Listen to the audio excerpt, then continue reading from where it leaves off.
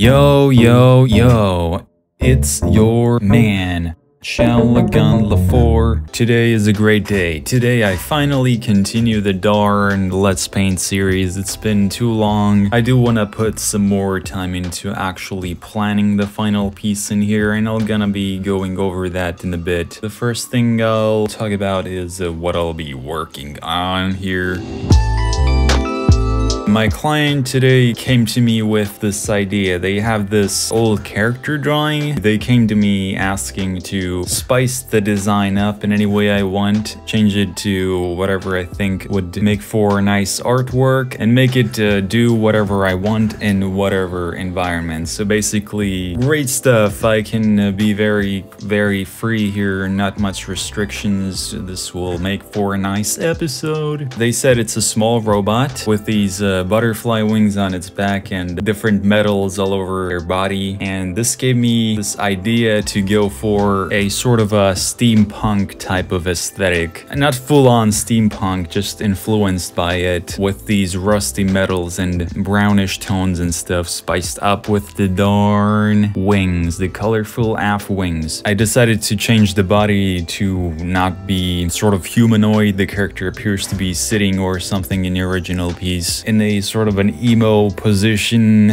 I also made the wings a bit less chaotic. I made the thing a bit more resemblant to an actual butterfly overall. What I came up with for the environment was this large, obscure looking greenhouse with some weird plants and stuff inside of it that these robotic butterflies feed on, just to have a bit more, you know, context, a bit more narrative to go with the design. I'm planning to go for this sort of a dome-shaped greenhouse. It has this wireframe looking thing coming down to highlight the shape. I want to make the light coming from the background just punch through the character's wings, the butterfly wings, and highlight a plant or a flower of some sort in the foreground. I don't know what type of flower it will be yet, but I'll explore that along the way. I'm thinking of doing a comprehensive version of the piece before, just a sketch where it's sort of the final painting, the positioning of everything is how it's supposed to be in the final piece, but it's not the final piece. I'll just try everything I need to do out on this version of the drawing before I actually start the final painting. Yeah, cool. Sick. Alright, see you later, boys.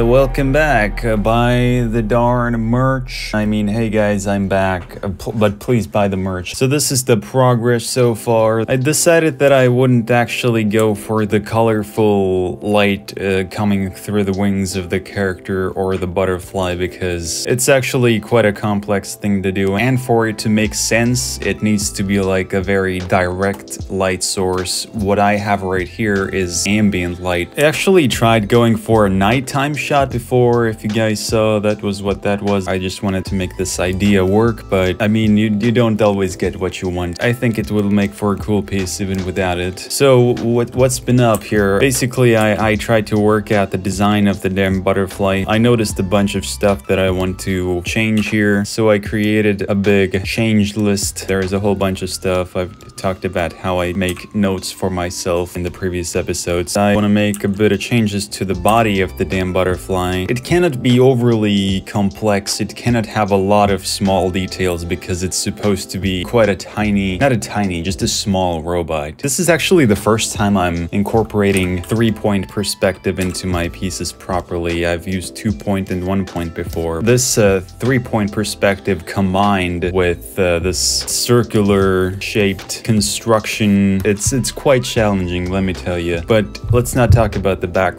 What other changes do I want to make to this butterfly? I want to make the design actually make sense. I want these hydraulics and these mechanical parts to sort of work. I want the joints to look functional, if you know what I mean. It's a steampunk style, so of course it's gonna be made of sort of, you know, old school looking parts, not very futuristic. I haven't actually drawn a lot of mechanical stuff before, so I think this is a good starting point. I also want to change the pose a lot. I'm gonna redraw the thing completely. As I said, I wanted to tackle these problems before I actually got to the final painting. I want to rotate the first half of the body, the thorax. Basically, I want to make its position more dynamic than it is. This looks kind of stiff and awkward, and I don't think this showcases the wings. So I'm just gonna work on that a bit. Just some small design changes to the butterfly and a reset in the position, and then I'm ready to start working on the final canvas. So yeah, I'll just get back to work on this, and I hope this will turn out cool and good.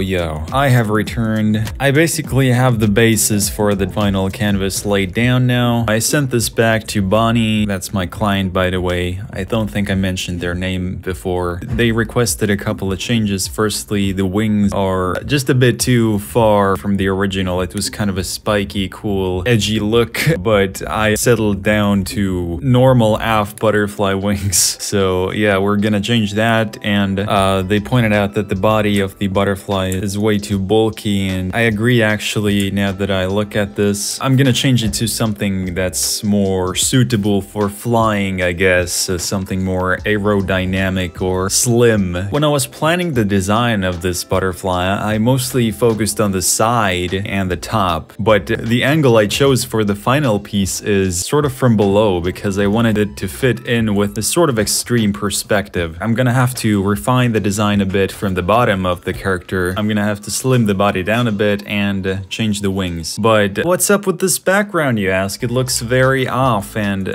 you didn't see me draw it. That's because I wasn't getting the geometry quite right. I just made a very basic 3D model thing in Google SketchUp. I just matched it with the perspective I had going on before, and I'll be painting it over later to make it look nice because it looks like ass right now. Another thing, this is sort of extreme perspective, so to make this work you really need to make everything follow the perspective correctly. This is a very wide angle shot, and it won't really feel right unless everything is placed correctly. I think these flowers, they look super stupid, they look ridiculous. I think I'm going to bring them forward a bit closer to the camera to make the sense of scale make more sense. Right, one more thing, I'm going to change the lighting setup a bit because there isn't really anything going on here. I think I'm going to go for a little bit of a side light. Maybe it will be a end of the day sort of scenario here where the golden light comes from the side. I'm not sure about that entirely though, because there is this specific feeling or emotion I want the viewer to feel when looking at this. I don't want it to be all cutesy wootsy, like I want it to be sort of more mysterious and epic and stuff. With the changes to the lighting and actually rendering stuff out and doing the chaotic wings and stuff, I think it will look a lot more like what I intended it to look like. So I'll get to work on this now. Very nice.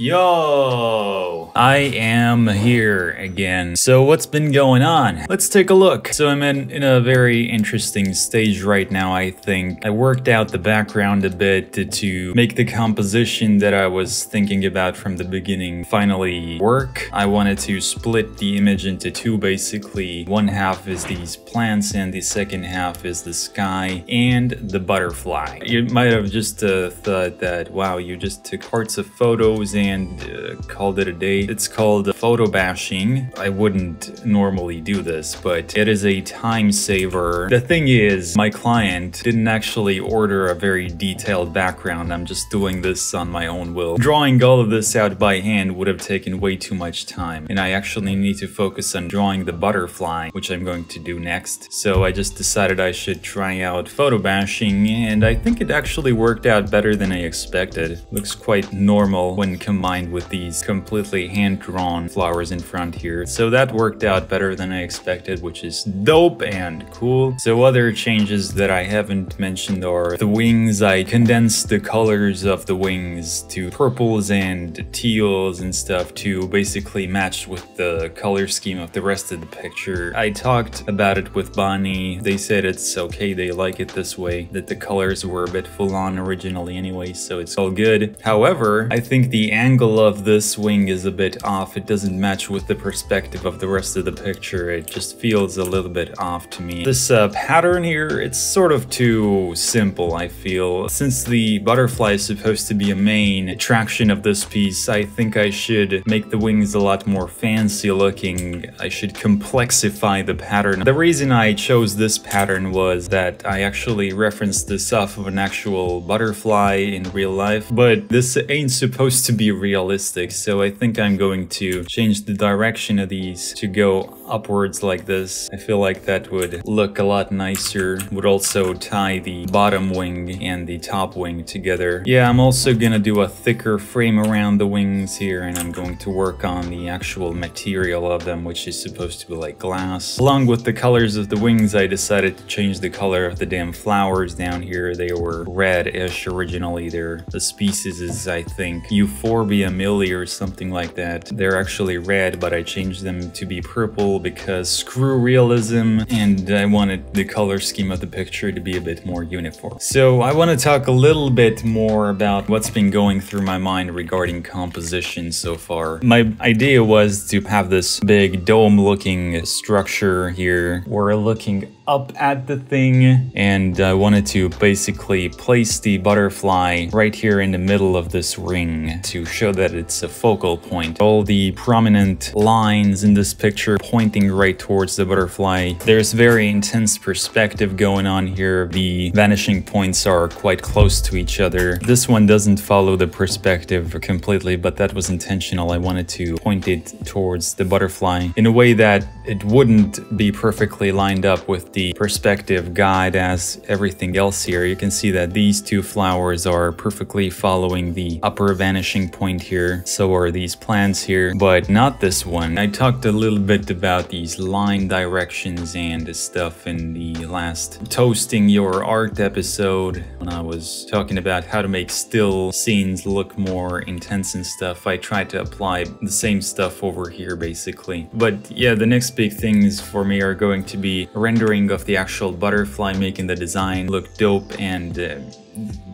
dope AF. Then I'll do some more adjustments to the background and I'll be done with this. It's been way too long. I started this like a month ago already. I did get sick for like a week and wasn't able to work on this, but still though, even so, the time I'm taking with these is way too long, so I'm going to have to really work on my working speed. But yeah, I guess I'll just get to work. So yeah, see ya soon.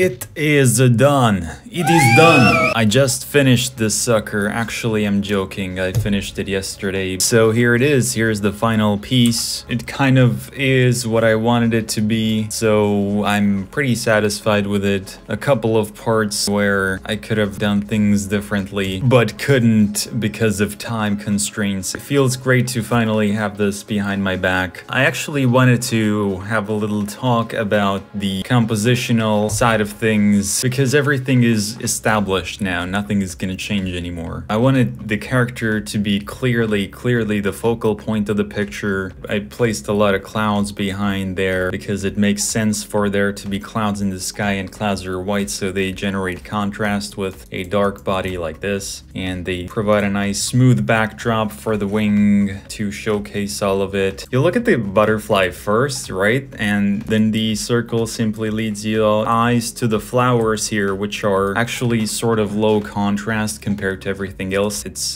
dark against light up here, but like mid-tones against dark here. I wanted the background to sort of give the piece a little bit more story, but to still be a background. The story isn't that important because there actually isn't one. That's the functionality of this environment in the context of this art piece. You probably didn't see the clouds in the time lapse because I forgot to record that part.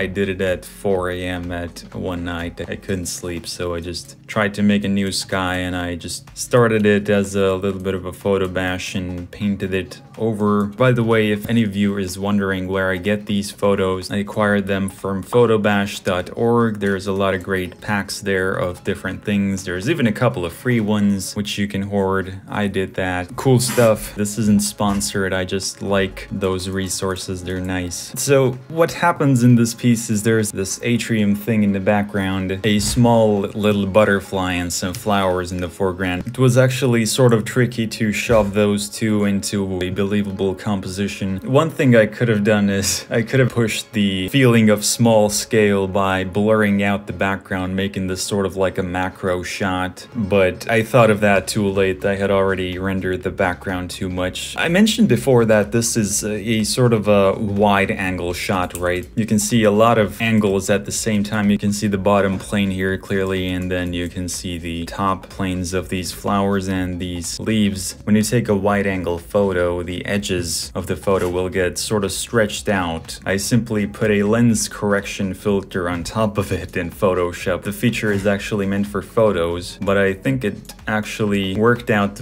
really nicely in this scenario, because that actually, let me show you. This is their normal version, what I had before, and this is with the lens distortion, but you can see how it really gives it that oomph effect. It just puts the cherry on top. I really like how the effect worked out for me here. It's nice. It really gives you that spice. I didn't even initially mean to put the vanishing points this close to each other, so that's interesting. This was a happy accident. It worked out in the end, so very nice, good and cool. If you would like a commission, then you can check out the info in the description. Email me at this email address. Yeah, this was a nice learning experience for me. A lot of things were learned. I learned to photo bash a bit better. I learned to use basic 3D tools. I made this in Google SketchUp, which is the simplest 3D tool ever. You can pick it up in like 30 minutes. Commission me, guys. Please do it. There is a chance that you will be turned into one of these videos. Yeah, I guess I'm out